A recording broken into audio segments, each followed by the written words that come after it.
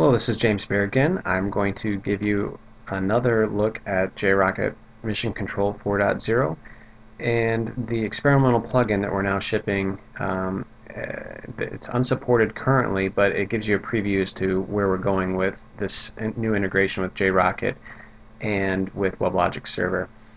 So if you remember the last recording, we had this events tab which comes standard with the mission control and allows you to look at all the events inside a recording.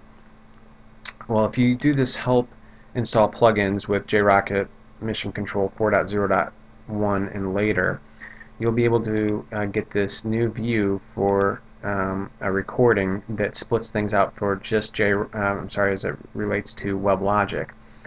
And so if you look at these tabs down here, now I get a bunch of information. It's a way to sort through my WebLogic information in a much easier way. So I get all the execution context IDs associated. So I had 4 different separate requests. So as I click on each one, I get all the events that are related to that particular request. I can sort them by users, and since I'm using the high volume on the diagnostic framework setting in the console, I get user information. And so I could, if I click on a user, it shows me all the events associated with those users. And if I look, let's say, a database tab, it gives me all the SQL statements. And I can do things like find the matching SQL for all the events that match that. If I look at the EJB tab, I get these different components up here where I can break it down by application. If I click on the application, it tells me which component. If I go inside the components, and it'll tell me which operations by EJB. And looking at each EJB, I get the methods, and all the way down here, once you click on a method, it shows you the different traces and which methods took the longest, etc.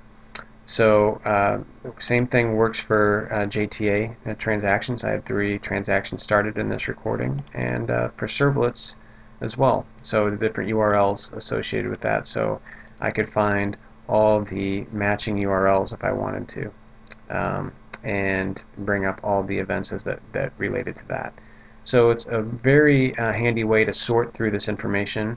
Currently, JMS is not producing events. As I said earlier, this is an experimental plugin, but you can see that this integration with the flight recorder is very impressive and offers a lot more capability than previous versions of JRockit that only showcased things like Java events.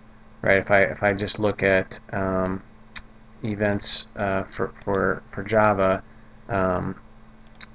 right here, just a bunch of waits and thread statistics, sleeps, things like that. It wasn't as useful to roll that information up, and now I can correlate all of these together, WebLogic server events with my JVM events, and see them all in this one recording in one tool. So hopefully this has given you a preview as to where we're going and the capabilities that already exist today. And if you have any questions, drop me a comment. Thanks a lot.